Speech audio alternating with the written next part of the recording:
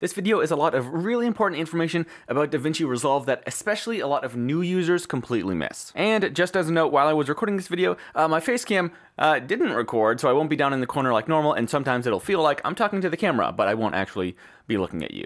That's okay. Moving on. In your project manager, this is what pops up when you start Resolve. You have all the projects in your database because DaVinci Resolve runs off databases, not project files. There won't be a dedicated file on your system for each project. While you can export projects as a dedicated file, mostly for backup or archival, when you create a project and as you are working on that, it will be stored in a database. This has a couple of really convenient upsides. That entire database can be stored and backed up and moved around wherever you want from system to system. The database system is what allows for some really powerful other features like power bins, and whenever there is an update for DaVinci Resolve, instead of having to update each project file like you do with some other pieces of software, the entire database updates, and then you can just pick right back up where you were with all of your projects. Next, sometimes when you drag footage into your project, especially if you haven't created a timeline yet, or if you haven't really messed with your default project settings, you might get this pop-up. Now this does explain what it is, but it can be sometimes helpful for someone else to explain it. It says, change project frame rate. The selected clips have a different frame rate to the project. Would you like to change your timeline frame rate to match? You can't undo this action. I feel safe saying most of the time you will want to click change. If you are dragging in source footage that is the frame rate you want to be working on, then that's the frame rate you want to be working on and you can click change. If you are, mixing frame rates or doing some other fun stuff, another healthy rule of thumb is to just generally create your timeline first. You can right click here in your media pool, go to timelines, create new timeline, and again, especially if you haven't dove into default project settings, you can uncheck use project settings, head over to format, and dial in your resolution and frame rate here.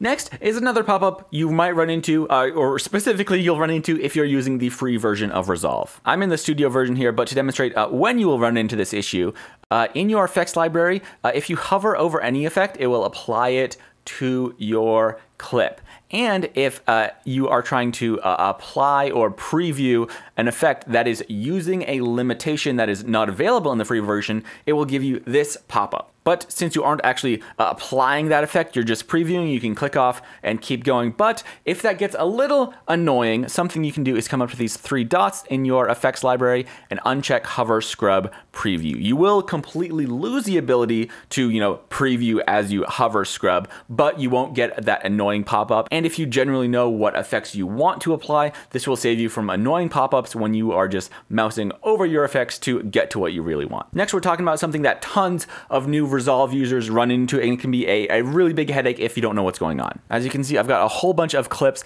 on my timeline, and if I just wanted to cut a bit out of this, middle clip here, I would cut it, and then if I select that clip and press delete, oh no, tons of other stuff happened. In the default keyboard layout for DaVinci Resolve, the delete key is a ripple delete. It will delete what you have selected, like I have here, but it will also ripple everything on your timeline to close that gap. You see, I have this clip on a timeline above it, and when I delete that, it also shifts that forward if you have lots of complex timing. This could be a mess if you don't know it's what you're doing. Like the name says, it will ripple to close that gap. You're seeing this first clip.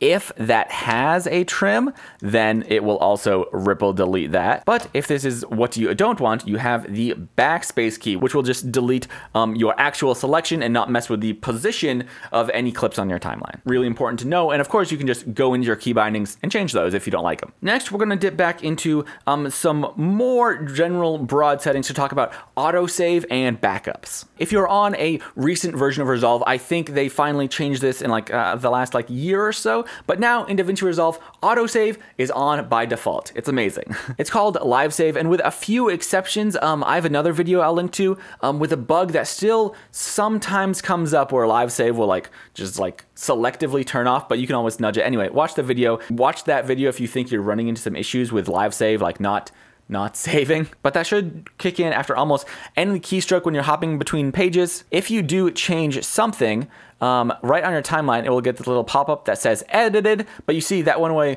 almost instantly because live save kicked in and now this project is saved. If my computer were to completely, turn off on its own, I could hop back in with that exact change saved. But in addition to that, you have project backups. If I go to DaVinci Resolve Preferences, head over to User, Project Save and Load, here we have Save Settings. We have that live save, which again now is on by default, but we also have project backups. If you're working on, an especially important project, or, this would be awful to have on all the time, you can click Project Backups. You can control at what interval it creates a backup, how many days or hours of that rolling backup to keep, and choose the specific selection where it saves those backups. And you know how I said that you can selectively export projects? This is what that's doing. It's not storing this information inside that database system, so if something were to go wrong on a database level, these backups would be perfectly fine. Next is something I'm just going to mention and then, plug another video.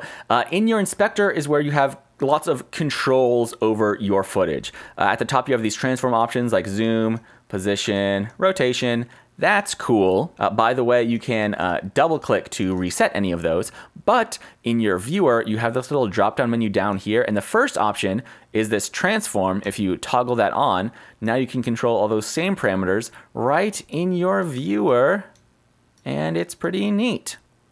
There's also all these other options. That is what I'm going to kick you to another video going through all of these tons of power here. And I kind of lied. We're going to talk about one of them, that being dynamic zoom. You can also toggle on dynamic zoom in the inspector, but I'm going to talk about one issue / bug with dynamic zoom that can be frustrating if you run into it as a new user and don't know what you're getting. And side note, this is also an issue if you just keyframe by hand and if your keyframes combine a move that both zooms and changes the position. Check this out. So dynamic zoom, right? If I change these boxes, I will also totally just trim this so we actually see that move executed. You see now this is zooming out. I will come to my inspector settings, swap that dynamic zoom. So now it is just slowly pushing in. That's cool. I will also, definitely shorten that so it's a quicker move. It's zooming in. If you have this toggled on, you see this green outline is where the move starts. The red outline is where the move, moves to. But if I really, pull this down and especially change the position, when I preview that, if this dynamic zoom ease is on linear, then things will feel all right-ish. If I change that to ease, then now you instantly start to see the border of this image and then it sort of like corrects. Something about combining a move with both zoom and position, like the ease values are a little funky, so I would keep dynamic zoom to pretty broad and gentle moves. If you're doing something extreme like this, maybe look to some tools like Mr. Alectech's Magic Animate, or build it yourself in the Fusion page. And last little tip that again is also plugged to a fuller video, we're going to talk about the render cache very quickly. Mostly, if you have no idea what the render cache is, let's talk render cache. Mostly, if you have no idea what the render cache is,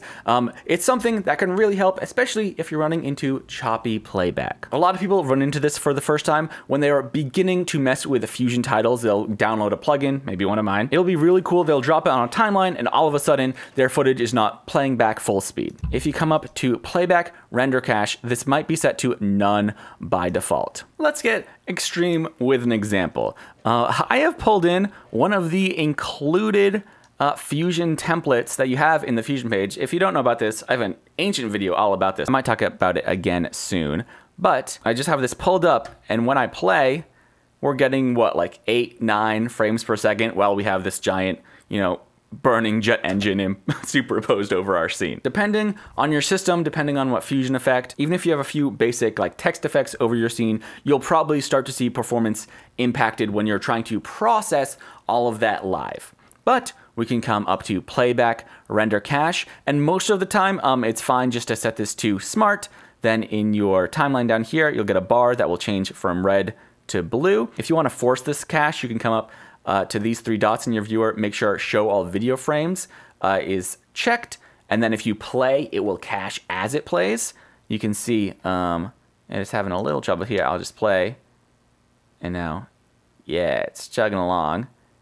And again, we're back down to like 5 frames a second, but when this is done and that bar is completely blue, when it reaches the end of our clip, if I go back and play, hey, we are getting full playback of a wild, wild effect, but both the effect and our footage are playing back at a solid 30 frames per second. That's basic render cache. I have a very recent video all about the render cache. By the way, this is generating files that could be taking up like hundreds of gigabytes of space. So if you don't know anything about the render cache, go watch that other video.